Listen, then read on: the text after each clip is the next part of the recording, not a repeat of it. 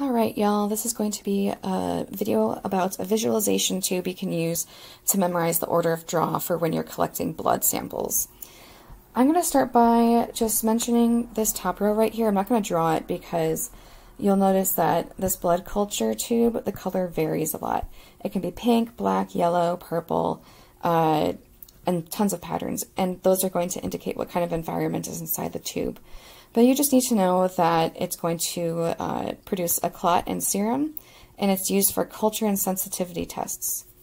Now, the reason why you want to take the blood culture test before all of these other tubes is because these aren't sterile. So if you put your needle into that tube that is not sterile, there's microorganisms all inside and all on the outside of it.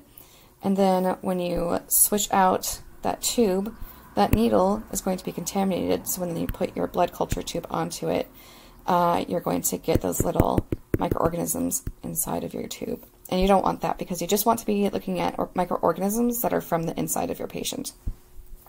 Okay, so the first one that we're going to actually draw is this light blue tube, and it's called a coagulation tube. Sometimes it's called a citrate tube. Sodium citrate is an anticoagulant, so our final sample in our tube is going to be whole blood or plasma if we spin it down. Light blue tubes are used to study coagulation times, so that's just how fast your blood is going to clot. So remember the fact that we are going to be talking about coagulation studies in a second. Alright, so let's go over here and let's start drawing. So I totally recommend that you do this with me. Because then at the end you'll have a little thing you can like tape to your fridge and it'll look nice. Or you can do what I did and tape it to your bathroom mirror and stare at it when you're brushing your teeth in the morning. Or at night too. I guess you should probably brush your teeth at night.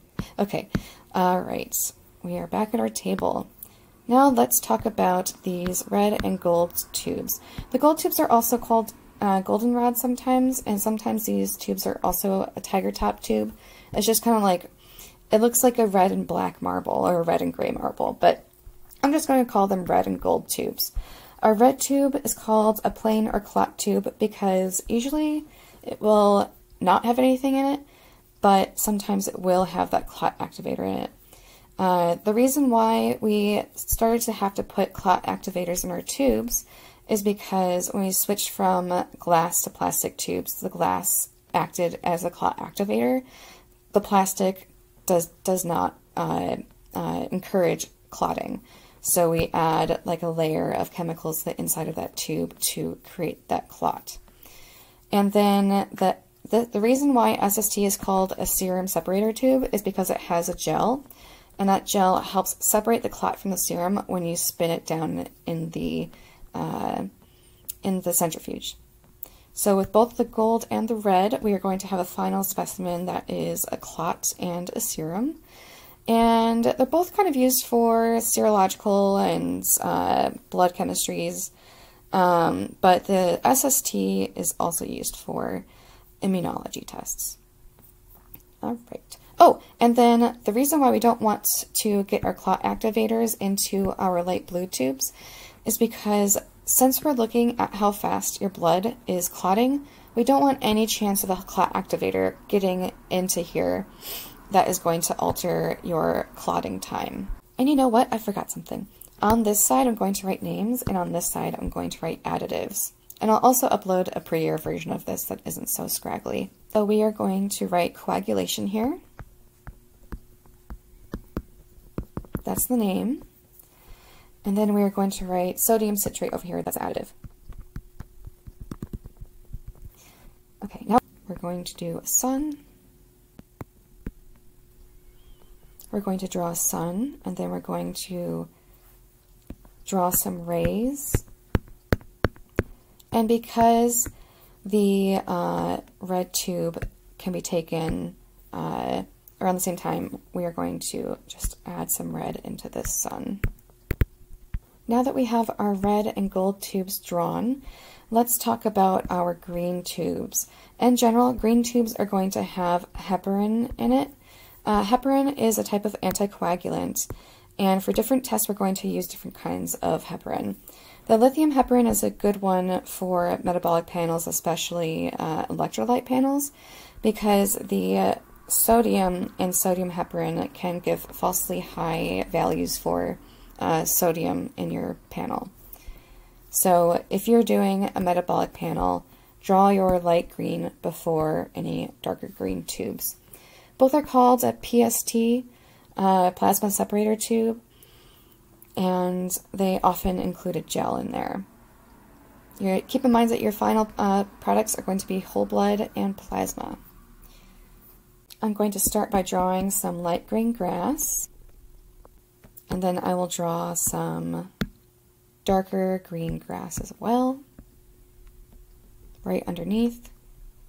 And I'll come in and write the names right here. So first we have lithium heparin, and down here we have sodium heparin. And you know what? I just realized I put these guys in the wrong spot. That is the additives. Those are the additives, not the name. The name of these tubes are going to be PST. So once we have our green tubes drawn, we can move on to our lavender tube. Let's see. The lavender tube is called EDTA, and that's an abbreviation for ethylene diamine tetraacetic acid. I don't think you really need to memorize this full name. Just know that it's called EDTA. And keep in mind, you want to do the EDTA before any electrolyte panels you're going to do, because EDTA contains potassium, and that will throw off your values. EDTA is an anticoagulant. It'll create a whole blood and plasma in your tube, and EDTA is used for hematology studies like a complete blood count. So let's draw our EDTA tubes. I'm going to draw some flowers in this layer, and I will write the name, which is EDTA, and that is going to be the same as the additive. Oops. So now that we have our purple layer done, we're going to look at our chart again. Next is our, you know what, one second. This is wrong, don't pay attention to that. All right, oops. Okay, so we have our light yellow tubes next. Light yellow tubes are called ACD tubes. They contain acid citrate dextrose, which is an anticoagulant, so you'll have your whole blood and plasma sample at the end. ACD is used for blood bank studies, like genetic testing for paternity tests and stuff. So let's draw our ACD layer. I'm going to put little dandelions right here. And then I'll write the name of this tube over here. ACD. And the additive is going to be the same thing, ACD. So we're looking pretty good so far. Our final tube is going to be the gray tube, and that is going to be called either just the gray tube or the glucose tube. It contains two additives. We have potassium oxalate and sodium fluoride. Potassium oxalate acts as an anticoagulant, and the sodium fluoride acts as a glucose preservative, which is good because we want to look at the glucose and lactose metabolism of those blood cells. And if we just let the blood sit in that tube, it's going to basically starve itself. It's going to eat all that sugar. So let's go ahead and draw our gray tubes. Okay, we want gray. We can draw a little rock wall or pebble path or something like that. And we can write our name. So that's going to be glucose or gray. Our additives in the gray tubes are going to be potassium oxalate. And then the glucose preservative is sodium fluoride. And there we have our little table drawing thing. And I just realized that we didn't label this guy over here. So let's write on one of these gold rays SST. And then on the red we can write clot/plane. And the SST might have a clot activator and a gel. And then the red is going to have a clot activator or nothing. Right. I also like to put little dots or something by my anticoagulants. So we have our sodium citrate.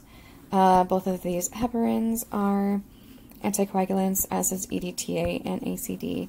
And then of the two things in glucose tubes, potassium oxalate is the anticoagulant. So I'll make a better, neater version of this, and I will upload it, as well as a copy of this table, and put a link to it in the description of this video. Alright, thanks very much for watching.